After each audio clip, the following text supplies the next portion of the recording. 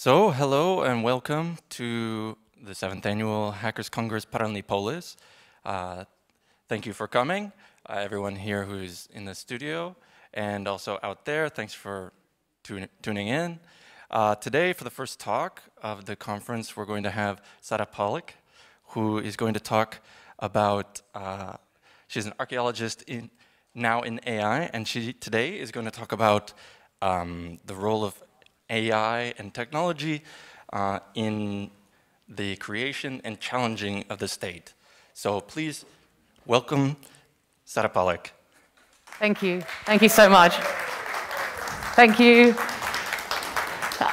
Thank you so much for a warm welcome. Hello, everyone that you're watching online streaming. It's great to have this hybrid model. I'm really honored to be here. Paralimpolis is something that I've been involved in relatively recently, but something that I've actually all my life believed in without realizing that there's actually a physical space that represents that in Prague. So I'm thrilled to be a part of this and thrilled to be speaking at this conference. Originally, I'm an archaeologist and cognitive evolutionary anthropologist who got sick of academia because it took too long and not much was moving, and it was a really kind of weird system that didn't really suit me. So I went into startups, I went into tech, and I've spent there probably like the last 8 years in various startups, whether they were based in New Zealand, Los Angeles, or London, where I lived almost 10 years, hence the stupid accent. I picked that up from Monty Python, pretty much. What I'll be talking about today is actually bridging that gap between AI and archaeology, because right now the way that we view technology is through a very narrow lens. Like, we've got our phones, we hear artificial intelligence being spoken about all the time, but actually if we look at the long vista of human history, there's a lot of other inventions like writing, fire, stone tools that created a huge social revolution, and I think that we need to view the technological world that we live in now through a similar lens. So what I'm going to try and do is bridge that gap today, and also show you how traditionally technologies have been used to both challenge but also uphold the state. So today's agenda, by the way, I'm sorry, just going to close the door because as much as I love popular music, I'll get thrown off.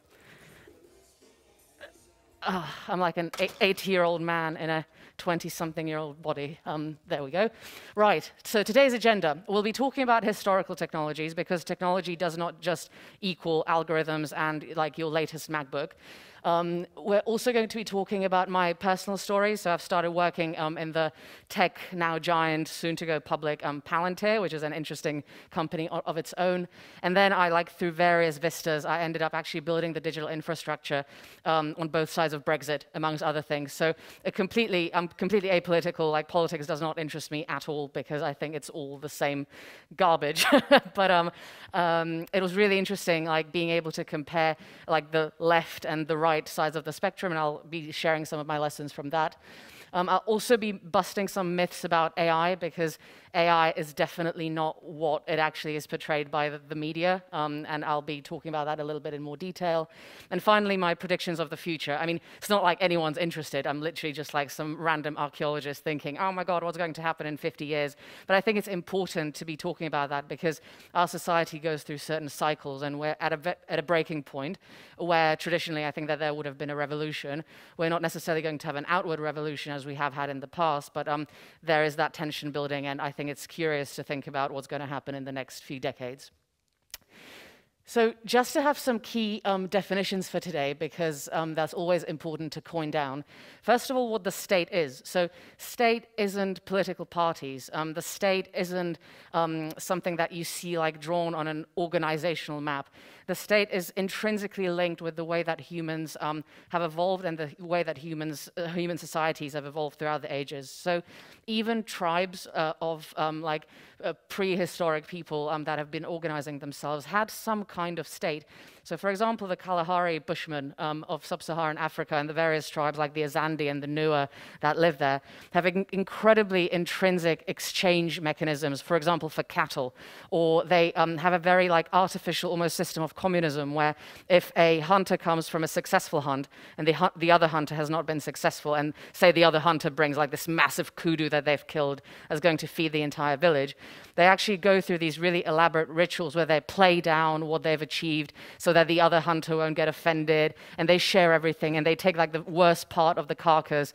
But it's an incredibly artificial system of rituals, because if they didn't have that, like a hierarchy would suddenly build up really quickly and they would all murder each other. So it's really important not to think of the state as just like some 1984 concept, but something that is intrinsically linked in the very complex human creatures' minds.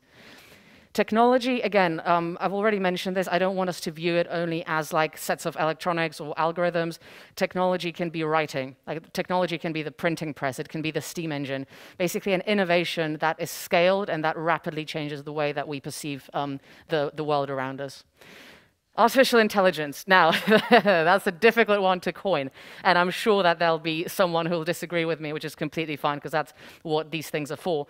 I actually don't think that we should be using the term artificial intelligence, because it implies something that's equal to a human brain, or basically like the human brain only like replicated in some kind of artificial setting, or like some kind of like robot Terminator that can do its own stuff and think of its own. It's not that. It's glorified statistics, the way that we have it now, and very like sophisticated and amazing analytical models that can work very, very quickly with huge chunks of data, but they're not thinking of their own. Like, I saw this thing the other day where they said, oh, there were these two chatbots talking to each other, and they invented a new secret language, and they had to be switched off. No, they didn't. Like, the programmer was shit, right? And like, they suddenly started talking in a pattern that someone didn't understand, and they switched it off because it was embarrassing. Like, that's it. Artificial general intelligence. I've got several friends who are fantastic scientists in this regard, who are working on that research. We're decades away from that if we're being optimistic, and we might never even get there. So it's a really long way off, and seeing artificial intelligence as like this omniscient creator of fake news, etc., is just, that's not what it is. Think of it as efficient and effective statistical models. Society and culture, again, like I chose really easy things to define, didn't I? That's awesome. I'll get stuck on this slide. I knew I would. Society and culture, again, it's a very transient thing. So humans have this propensity to see the world around them as status quo. So, oh, we live in nation states. Oh, we live in the Czech Republic. That's always been there. Oh, there's Germany. That's always been there. Really hasn't. Like, Germany was unified under Bismarck, which is pretty recent. Czech Republic is what, like 30 years old? Like, we live in a really new system, and we're being forced to adopt it as status quo, and that's just not the case at all. We're also forced to adopt like an almost evolutionary directional view of society. So like, you go from, I don't know, a tribe into like eventually an empire, and then you're the enlightened republic. Again, no, like the Roman Empire started off as a republic and then switched into an empire. You had Akhenaten in ancient Egypt, who literally within the span of a generation took a huge polytheistic, where they believed in like, say, 50 different gods, to one god, to 50 different gods, all in the span of a generation. So humans tend to experiment with social structures, and that's completely fine, but we shouldn't be afraid to do that. And we're being put in a situation where that experimentation is massively discouraged, because obviously it would cost a lot for some people not to have it that way. So, the historical abuse of technology. There's a couple of technologies that I really want to point out, that it, again, doesn't have to be an algorithm to be abused. So writing, industrial revolution, wars and weaponry, opium and spices and like other very rare things, and the control of that trade. Control of transportation and infrastructure, radio and film, and even the concept of borders. All of those, they might not seem like technologies to start off with, but they're all used as and spoken about the way that artificial intelligence, for example, is spoken about now. And I'll go into a little bit more detail into all of them. So writing, you had the invention of writing roughly 3,500 years BC. Obviously, the Egyptologists and Mesopotamian specialists massively argue about that. But the effect that it had was not that you had writing. Suddenly you had an elite group of people that were teaching how to do hieroglyphs, because not every Egyptian peasant could do this, obviously. That created a new educational system. It created a new pharaonic system. It led to the unification of Egypt. Like, there were really big social changes that happened with that. When the printing press came in, everything changed dramatically again, because suddenly writing wasn't just something that a few monks or a few scribes can do. Like, the regular population suddenly started being exposed to like literacy, and like pieces of work could be replicated, books could be printed. The Bible got translated from Latin into English, which, by the way, was one of the biggest like social wars of the last millennium probably, and it led to a huge divide in Europe, where you've got like countries with a Protestant tradition and countries with a Catholic tradition, and it caused civil wars, like, for example, in the UK or Britain. So all of these had huge connotations, and they were all used to control the public. Remember, you used to go to Mass and listen to 2 hours of Latin, not understanding a single word of what was being said. And then they came out of church and they were like, yeah, that was really interesting. Was it? Like, you literally just don't know what was being said. And then suddenly these things started being in English, and people started challenging them, and that's where a huge clashes started happening. And I think it's similar to what we're seeing now. Alphabets, again, encrypting this knowledge. I'm quarter Vietnamese, and one of the things that the French did when they invaded Indochina and when they kind of colonized what is now Vietnam, they changed their traditional script into the Latin alphabet. They still couldn't understand a word of Vietnamese. They didn't speak Vietnamese, but for them, it was culturally much more digestible. So again, you see this play with the ways of means of expression. Mao, for example, in China, he tried to actually do the same to the Chinese script, but there, because Chinese is so connected to Confucian philosophy, he actually found out that despite the disgusting dictator that he was actually unable to push culture that far. People were holding on to that. So it's really interesting to just observe, like zoom out and see what has been happening through history. And obviously cryptic messages, things like Enigma, fighting wars, where writing was absolutely key and often like the turning point in a very bloody conflict. It just shows the huge power of this invention. The industrial revolutions that have happened, from the steam engine to electricity, like the adoption of electricity was basically a political coup. Like the whole AC versus DC current wars, it was the whole Columbia exposition, it was the World Fair. All that was about that people wanted to get like the state money to be the one, like the Edison versus the Westinghouse company, to be able to provide their type of current. Again, it wasn't a technological war, it was a political war. And we can see all these inventions being politicized. The same with steel production, mining, all the tolls that various countries have placed on each other, the splendid isolationism of Britain when it came to trade, the same that happened to America at the start of the 20th century. You can see these things being massively manipulated. And of course, then from them come the social theories. So Marx and Engels, they actually started working with the new rising working class in the UK, where you again started to have this friction of like 5-year-old kids working in mines, but at the same time, like they had to be educated, and like they couldn't do both. And it, like I've lived in the UK for almost 10 years, and the level of social stratification that is still a result of the Industrial Revolution, the differences in accent depending on what class you come from, the differences in education, the differences in where you go to university, what you're called. Like if you're called Hugo, automatically, boom, done, upper middle class, finished. Like it's really, really interesting anthropologically, like how these technologies, like what a profound effect they've had on societies for centuries. War and weaponry, again, this is hugely interesting, not just for the sake of technological innovation, but also for the social change that this usually precipitates. The reason I put Napoleon there is because actually the Napoleonic Wars were fascinating when it came to setting up income tax in the UK. So before the Napoleonic Wars, the UK, obviously a lot of colonies, very happy, all awesome. And then they realized that they're running out of money because Napoleon was very difficult to beat, and that cost a lot of cash. So they imposed a very stratified and very systematic income tax on the population. But again, like we see income tax as something, oh, well, that's always been there. No, it hasn't. It's really been there for like 200 years, and the reason is that you couldn't really afford to pay for wars anymore. So, this then followed with various things like the gold standard, where the monetary system and the way that the money is being extracted and like transacted between the society and the state has been really artificial, and it has been dictated often by singular events that have happened. It, of course, also led to centralized organization, redrawing of borders. And my subject, archaeology, anthropology, people like Radcliffe Brown and Foucault and Levi-Strauss, they all started suddenly seeing society as something to be scientifically analyzed. So you had structuralism, functionalism, like all these ideals of how society should function. they're all pretty much bullshit, but they're interesting to think about, and like there are some interesting parallels to be drawn from them.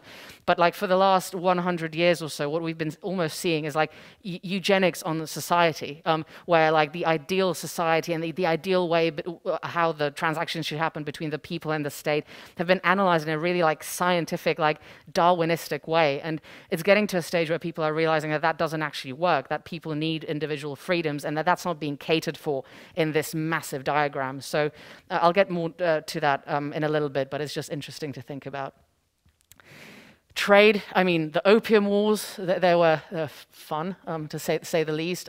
Again, it's just the control of precious materials. Again, like the technology that goes with that, the building of roads, the scaling of your navy, the scaling of your army, the scaling of your transportation system, like all of that. Like even just Wells and Fargo, which is the still functioning, like ancient DHL of United States of America. That was basically a very intricate web network that was used for trade and to deliver post. And it seems stupid, but actually technologically that is a really interesting thing to bear in mind again. So, oh, there you go. I pasted my name 3 times there. I look like an egocentric maniac now. That was an accident, I assure you.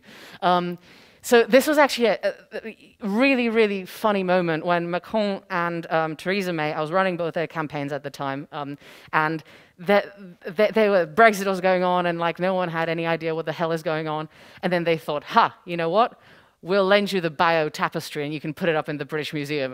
And I was like, what the hell is going on? Like, you're arguing over like a 900-year-old piece of cloth, like when you should be discussing more important things. And this is me as an archaeologist saying that. But actually, it shows symbolically how like culture, film, opera, radio, how all of these things are hugely important, and they're technologies in and of themselves, and they transfer really powerful messages. Like Goebbels, when he made radio very, very cheap and available to everyone, and then that meant that he could happily stream the content that he wanted into every single German household. That was a turning point when in his propaganda machine. Similarly, for example, Mozart, he hugely upset the Austrian emperor at the time, because if you actually go to see Don Giovanni or Marriage of Figaro, there's at the end of Don Giovanni, they have this aria, and it's like for liberty, and he was a massive like anti-statist, basically, and he was hugely unpopular due to that fact, and basically like he almost got kicked out of court for that reason. So all of these things that we now take for granted as a part of classical culture, they've always been technologies that have been used for a very, very specific point. Borders and transportation. Again, like the notion of borders seems very natural to us, the notion of nation states. Again, like Italy, that didn't get unified until 1888 under Vittorio Emanuele. You had the same with Germany that got unified under Bismarck. Austria-Hungary, what the hell was going on there doesn't even matter, like, and what the hell happened after, like, we still had wars going on in the 90s, of like 1990s as a direct result of that fact. Britain, they colonized a quarter of the globe to like great effect, and like all these things have been hugely transient, and the notion of nation states has only really been around for about 150 years. What I actually have here, I did archaeological excavations in Botswana, and we were close to Pond Drift, and we came up to this bit here. And the reason it's got such a peculiar kind of like semicircle is because Cecil Rhodes, because this is Zimbabwe, Cecil Rhodes had a cannon here that had a 30-mile radius like this, and there was infected cattle in Botswana. And so they literally drew the border of the state that is still in effect so that the infected cattle wouldn't go there because they'd be shelled the shit out of by Cecil Rhodes. So like all these things, they're literally someone taking a pencil and drawing on a map, something that we live our entire lives by, which is a little crazy sometimes. So from Palantir to Brexit, my humble story. So Palantir, I started working there in 2014. We're building up from the HR perspective. That's where I started, because not many options for an archaeologist who wants to go into tech and change from month to month. We were recruiting like 1,000 people for their London office. It was crazy. It was really intense. They were looking for 1,000 unicorns. It's like, okay, good luck with that. That's just not very scalable, but fine. And what was really interesting is that they gave this like cryptic image, and like I would call up people being like, do you want to work for Palantir? And they're like, no, you're the devil, never. Like I got that every day. But it was really interesting to see that basically the concept of this company was to make customized software for any problem that there is in the world. They wanted to solve all problems that there are in the world using software. What they were doing, in fact, is hugely shit and ineffective demos and gathering a lot of data and doing great PR while they were at it. So the Palantir, the symbol itself is the seeing stone from Lord of the Rings, the one that Saruman has that he like holds his hand over. That's what they were insinuating. They're not public, so they don't trade stock. So they're very, very cryptic. They had some funding from the CIA, i.e., a lot of funding from the CIA. But their PR image was much better than what they actually did. 90% of their income came from their financial products. And they were doing some things like programming drones to go against ISIS. And there were some like interesting projects going on. But it was really interesting, actually, more than their actual products, to observe the psychology of the company. And we see this with these huge technological giants like Google, Facebook, Palantir for that matter, that you almost get this state within a state develop. Like the rituals that happened there, like Alex Karp, who was the CEO, and I think he still is the CEO, had this like inner circle, and they all like drank whiskeys on Thursdays and like did Tai Chi, and it was really peculiar, and like they wouldn't share information like with the outer circle, and they were very proud of that they're like this segmented, like cryptic inner society, and it was just fascinating to see this new class of person almost emerge in society, and that is something. That is just the image versus reality, is like the technological hype that is around us, the fact that these companies are really taking over our minds with the image that they kind of spread around themselves. I think it's really important to bear in mind that a lot of this fear that's being installed in us, there's not necessarily always a real technological threat. There's much more of a psychological threat, that they seem like these cool problem solvers, and actually they're just taking a shit ton of your data. So this is something important to bear in mind, like the huge takeaway that there was from me from this experience. I then went into Nation Builder. Nation Builder, I had much more hands-on. I was one of the people opening up the London office, so there was literally 3 of us. I held like 40, 50 different accounts. As I said, both sides of Brexit, several American presidential campaigns, French presidential campaigns, some Albanian elections, which was crazy, and I'll tell you about that in a second. Well, I say elections, but but the interesting thing about that is that the CEO, Jim Gilliam, who sadly passed away from cancer, his dream was to break up the bipartisan or the bi-party approach in America. He was fed up with the fact that you're either a Democrat or a Republican, and if you want to be in either, you have to spend an inordinate amount of money. Like you have to be really, really wealthy or have ridiculous connections from being wealthy to succeed. And what he basically said is that what you need is a CRM, so a database of contacts. You need some kind of communication tool. You need to be able to raise finances, and you need to be able to sorry, God, what was the... Oh, yeah, have a website. Sorry, I just forgot my own product that I like spent 3 years working on. And the combination of these underneath one platform basically meant that anyone for like the price of like $20 a month can actually gather a really strong community about them and run for office. So that was the idea. So it was like democratizing democracy, democratizing politics.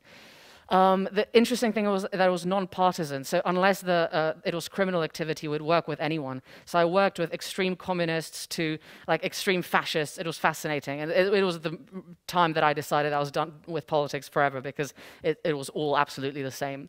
But the thing, again, that like struck me most, it wasn't that they're these sinister entities. It was that they're absolutely useless. Absolutely useless. Like I would come to the head of IT of a major party that had a database of like 2.5 million, and they'd barely know how to use Excel. It was so bad. The Democrats in the US, they have this ancient system called NGP-VAN, which is basically like this lobby system, and they have to use only that. It looks terrible. You can't connect anything to it. The API is pretty much non-existent. And even the candidates are saying, look, you're not actually giving us the technological tools to succeed. I'm not even talking about like the levels of encryption or not, like lack of, that happened there. So again, like the threat, like the state, we see it as like this, like, oh my God, this huge thing above us, but they're useless. They're absolutely useless. I didn't come across a single party where I'd think, wow, okay, you guys know what you're doing. It was holding their hands, having a call with them 3 times a week. Like, I remember one unnamed French presidential candidate, they used to send, and I kid you not, 5 times a week to their entire database an email that long about what that candidate is going to be doing that week. Like, oh, he's going to have a baguette. It's like, who cares? Like, why are you not segmenting your data? Because like, there's a group of your voters that are interested in A and a group that's interested in B. You're not using that data at all. You're just like blasting your database. You don't care about like if your IP address is warm. Like, you've given up on that. You don't even know what an IP is. But it was just really hard work. And I think that actually scares me the most, because we're not talking about AI anymore. We're talking about massive amounts of data being in the hands of people who are absolutely incompetent. And that's actually, I think, a huge threat. I got to tell you about the Albanian election. So basically, I flew to Albania. And I came there, and no one turned up. I was meant to train them up on the system. No one turned up until like noon. We were meant to start at like 8, but fine. And then they turned up, and like they were like, they want vodka. I was like, no vodka. Like, please, let's just like do some work. And the first thing that they did is that they sat down, and they were like, we want the database of like the rival party. I was like, excuse me? Like, okay, no. And they're like, no, we want the database. You don't understand how it works here. It's like, I don't care how it works here. I know how it works in international law and like data privacy. I'm not giving you a database. So they bungled me into a Mercedes with blacked out windows, drove me into the Albanian mountains, poured me some red wine, gave me literally like half a sheep to eat. And they're like, you'll give us that database. I was like, look, you bribing me with roast sheep is not going to make me give you your data. Like, just no, that's not going to happen. So they tried for about 4 hours, and then they're like, okay, she's not giving us the database. I was like, okay, like same time, same place tomorrow? Or like, what's going to happen? But like, it was hilarious in that, for example, their canvassing or their campaigning was that they used to go door to door pretending that they're like a dog charity. And they used to collect really sensitive information about the people. They bought everyone on the campaign trail a tablet. And they're all entering like their addresses, emails, social media, but they'd pretend they're like raising money for dogs. And it was just like, what? Like, how's this working? And again, you just realize that like the state does not have its shit together. And like, I saw this all over the world. And obviously, there's details I can't go into because of an NDA, but like, trust me, like they don't know what they're doing. And that brings me on to the myth of AI. So I think the biggest myth is that we've got strong AI or like artificial general intelligence. There's several people who claim they have it, like OpenAI, DeepMind. There's several startups popping up that they're really close. We're not close, because if we were close, if we already had it, that person would literally control the globe. That's not happening. Again, they're very advanced, very useful, fantastic statistical analytical models, but that whole like Cambridge Analytica spiel of they ran a secret algorithm on your data and now they're winning elections and you don't know how. Bullshit. No, that's not how it works, and I'll get to that in a second. Again, the state is competently and cleverly using your data and feeding it into sophisticated algorithms. No, they've got unencrypted databases. Pavel actually, like, a few weeks back when the Slovakian Ministry of Health just left like 400,000 records lying there with people's diagnoses and emails and numbers. They're not competently using your data. They're just collecting it. Or people are not educated enough about where their data is going, and they're just sending it off to giants like Facebook and Google. And just by searching in Google, you're already leaving behind a massive digital map of who you are, and we're giving that data away like it was worthless. Think of it, if we had like a golden mine or a lithium mine, we wouldn't just give that away. Like, we would have trade wars over that, but we're happy to basically send all of our data to, like, for example, American servers, do whatever you want with it, and say, yeah, sure, have my data, have my grandma's data, have everything. And we're not realizing that it's that incompetence in the middle where it's being lost and leaked and used in various ways. Also, elections are swayed by fake news and deep manipulation. They're not. One thing that really makes me angry is that by the media especially, people are being portrayed as dumb and stupid. They don't know what they're voting for. That's not true. I actually don't think that the voters are dumb sheep. Of course, in a way, humans are. But this has been a rhetoric that's been really played up lately, and it's not the case. You cannot have an election won solely by the fact that you're going to like generate a sexy piece of like fake news by an AI algorithm. First, even the GPT-3 model from OpenAI is not going to generate a piece of like fake news good enough for anyone to actually believe it at scale. But secondly, people are pissed off, and they're voting for an option that's going to shake things up. They don't necessarily believe in Trump or Brexit, but they're using that vote as a last resort of their absolute and utter frustration to be able to do something to the system. They don't actually care if it's bad. They just want to do something to the system because the status quo is really leaving them like dying. Cool. Oh, 5 minutes. OK, that'll be interesting. I'll speed through it. And finally, that artificial intelligence is a threat to democracy. No. Artificial intelligence and technology in general, if used well, is the true democracy that we can have. It's the inability to work with data properly that is the real threat to democracy. So the examples of AI in state purposes, we can see it from everything like facial recognition in crime to things like data-driven populism, so actually making policies based on what you think people might like. The generation of fake news to a certain extent, predicting votes, that's what is being used for quite a lot of the time, and often incredibly badly. The thing that the states are worried about most is, of course, cost reduction and the replacing of bureaucracy by AI, because it makes things a lot more transparent. You can't hide things so much, and also you don't need so much of the human workforce. So I think that that's where the current block is lying. Now, Cambridge Analytica, the big AI hoax, they actually made a lot of money and a lot of good PR by pretending that they can analyze psychometric data, that they know exactly who you are, who you vote, how you vote. I've seen the algorithms, I've seen the technology, I've worked with some of it. I was not part of Cambridge Analytica, but obviously I was in that crew at the time. GDPR was coming in. And again, no, it was just Facebook sharing its data lazily. And it was someone saying, OK, I see a vague correlation between this demographic and them voting Conservative or Labour, or like vote or leave. Vote, leave, or remain. It wasn't anything sophisticated. It was pretty much linear regression and clustering. It wasn't anything great.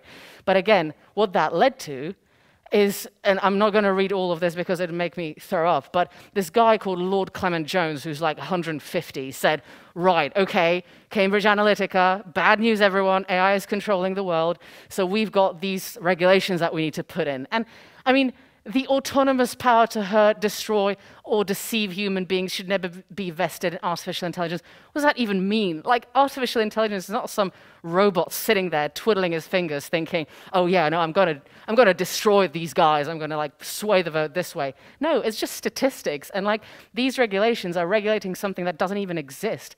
And like, what that's then doing is completely stamping on the innovation, on people like you who want to start companies, who want to innovate, who want to change the world. And it's not allowing you to do that because the regulation is coming from a bunch of guys who've read something in a paper, they don't really understand it anyway, and boom, Bob's your uncle, suddenly you're not allowed to start a company, and that's just crazy. So what should we do instead? Education, education, education, exactly basically what is happening here at Paralelní.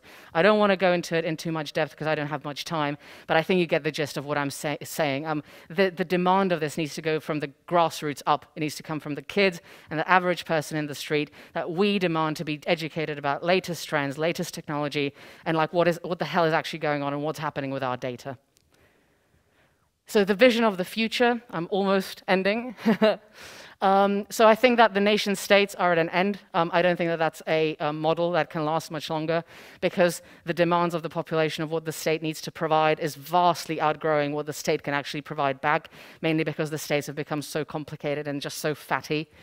There's going to be an increase in autonomous and independent groups. So I genuinely believe that Paralelní is a first step in the domino that's going to change the way society works. I think we're going to revert back to almost like tribal way of being, where we organize small groups based on beliefs and based on certain needs. And we're going to like start all over again, I think, in a lot of ways.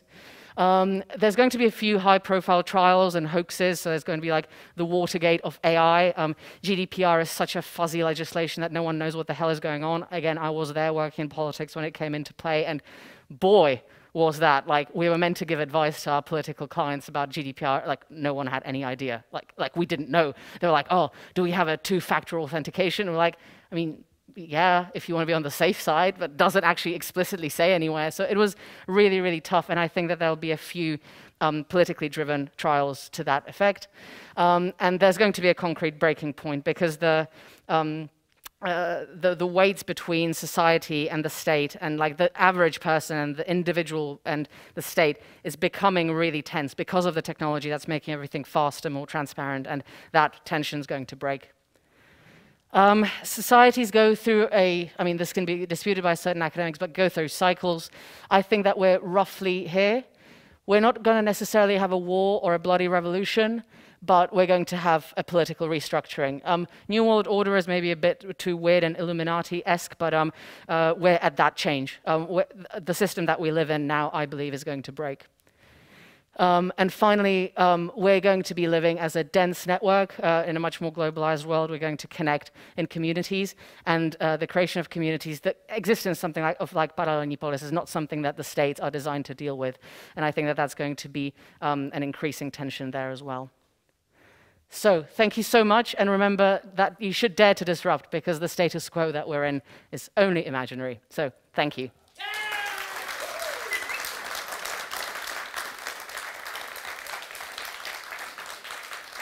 Okay.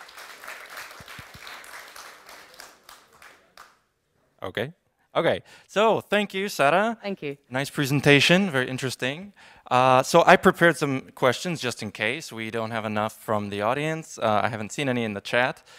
So in the room, just raise your hand and okay, cool. So what is your view on a microphone, please? Do we have an extra one? Okay.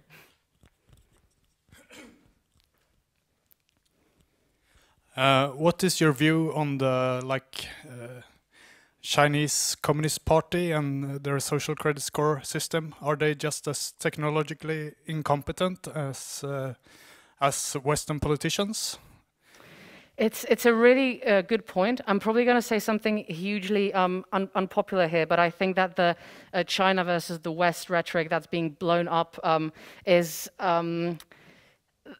I think there's a very deliberate purpose in which way that is being communicated in the media. On the other hand, atrocities like what is happening in Hong Kong is something that needs to be dealt with. China, the problem is that they're almost eerily efficient, and they've got a hold of that data, but no one else has.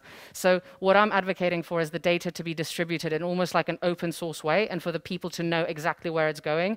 What's happening in China is that a huge amount of data is being collected, but it's going into one database that a very centralized group of people is basically monopolizing. So it's an equivalent of, I don't know, some guy coming and taking all of our mobile phones and putting them into a bank vault somewhere, and like no one has any access to mobile phones. Like it's hoarding of a very precious commodity. So I think that the way that it's not decentralized and the fact that it's controlled is incredibly eerie. From a technological perspective, like if those were the nice guys, it's almost fascinating because like it can lead to things like predictive healthcare, right? Because like if I go to the doctor and they can, for example, say, okay, like you're allergic to this kind of stuff, you should have this type of diet, you should have this type of medicine, and it means that I live for 20 years longer, great. I want them to have that data, but I want them to have that trust. I want to have that trust that they're dealing with it properly. But it all comes down to the fact that I don't think that we can ever trust a state to deal with data in a proper way, like, because to assume that the state is going to be good is naive. So we need to come up with a way where data is being traded in like I think almost open source, very transparent way, and I think that that's the only way forward. Otherwise, like we're always only a step away from regimes like China. But also, one last thing, to think that Western countries are not doing similar atrocities with data like China is, also would be naive. Okay, we have one more question over here. I hope that answered your question, by the way. Yeah, awesome. Is this on? It is. Good. So I really enjoyed your presentation, I should tell you. Thank you very much. I would love to talk about capitalism, really, and the way it's basically eating itself.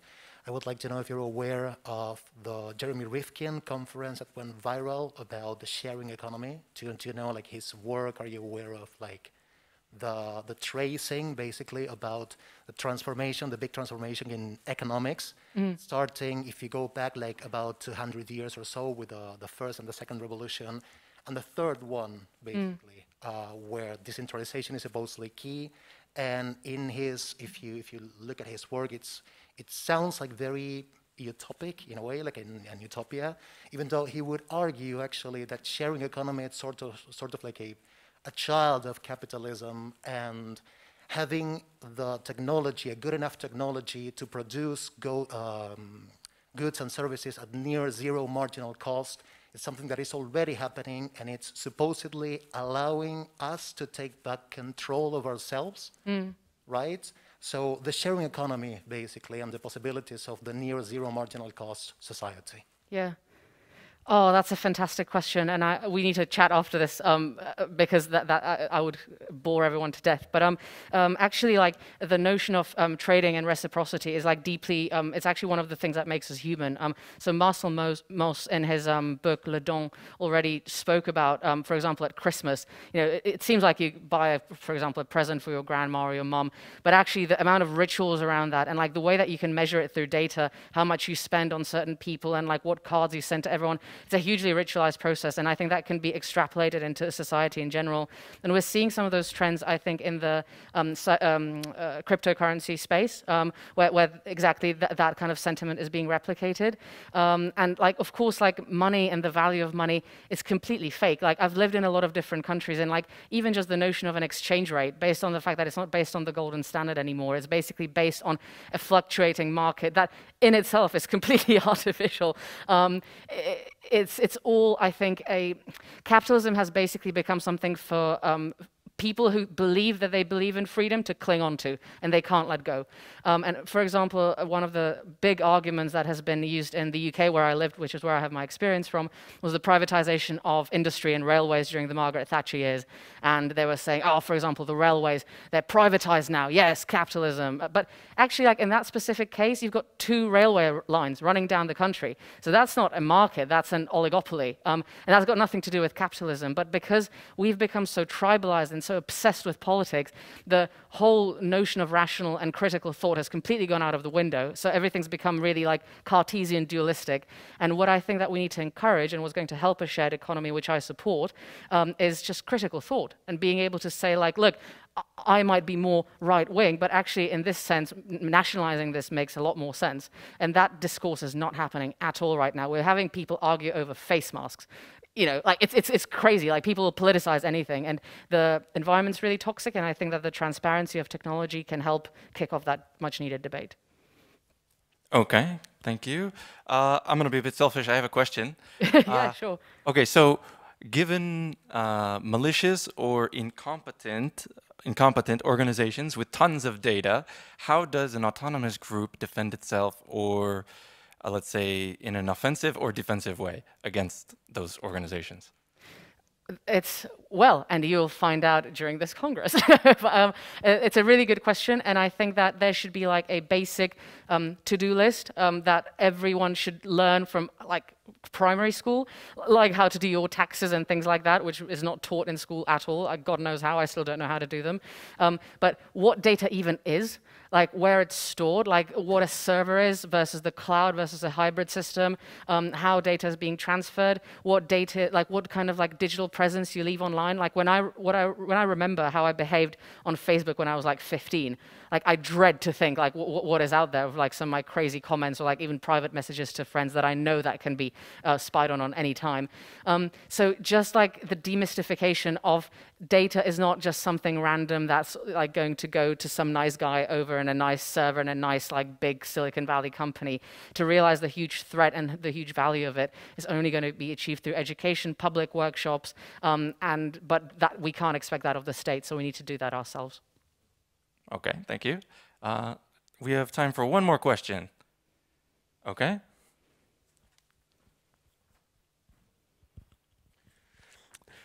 On the subject of demystifying data, I was at a conference a while ago, and someone told the story of during the German reunification, there was a debate whether the US intelligence agencies should continue to have the legal right to access all the telecommunications data in Germany, which they had while Germany was split. And the German chancellor at the time didn't really have an opinion on this and was quite okay to have it continue. Until some of his aides wheeled a large cart into his office, stacked with thousands and thousands and thousands of sheets of paper. And he asked, what is this? And they explained to him, these are all your telephone conversations that were recorded by the Stasi, which we just got from the Stasi Records Office, which had been newly created at the time. And as soon as he saw that, he realized the importance of this data that he was about to sign over. And he decided that maybe we should not continue letting everyone access our data, because when he saw it concretely, what the implications were, then he understood. Unfortunately, we don't have the liberty of doing this for everybody on the planet. So how can we concretize the importance of data to people without simply showing them their records from the NSA or whatever? Yeah, I mean, so I remember back in Westminster, and that's a really excellent point, by the way. And back in Westminster, there used to be the culture of spin doctors, where they would use various leaks. So one of my friends actually now runs the entire campaign for Boris Johnson and the whole crisis COVID response. It's the company Topham Guerin, and some of the stories that he tells me are just insane. But actually, I think that the state is a great way to demonstrate that, to show off David Cameron's private text to someone. I actually think is a really good way to show, look, they're incompetent, we can easily hack this, and if it can happen to David Cameron, it can happen to you. I think that's a really nice educational way without actually endangering individual freedom of people who did not ask to be exposed in this way. So the culture of leaking happens there a lot, but currently it's done by people who are not hugely technologically savvy. It's usually done when someone gets drunk somewhere, says something racist, they take a video of it, and then they blackmail them over it. But I think that it's now this culture is turning into actually hacking the other opponent's systems and leaking data. So I remember on the Vote Leave campaign, the day after the campaign finished, all the data went missing. Someone exported it. And it's still, I believe it's still an ongoing thing. It's got some kind of legal repercussions. But to actually write about that explicitly by some independent media that is not being controlled by one party or another, this technological watchdog, I think that should be there, and they should every time in a very bombastic way, like Pavel did with the Ministry of Health in Slovakia, to show, look, they left this data lying around, they left their private records lying around. And I think through this storytelling to show how incompetent the state is, you kill two birds with one stone. You show how incompetent they are with their own data and how incompetent they are with your data by proxy. And I think that would be a very helpful narrative. Okay, so that's all the time we have for Q&A. Thank you again. And so, SARA POLAK, thank you, everyone. Thank you very much. Thank you. Thank you.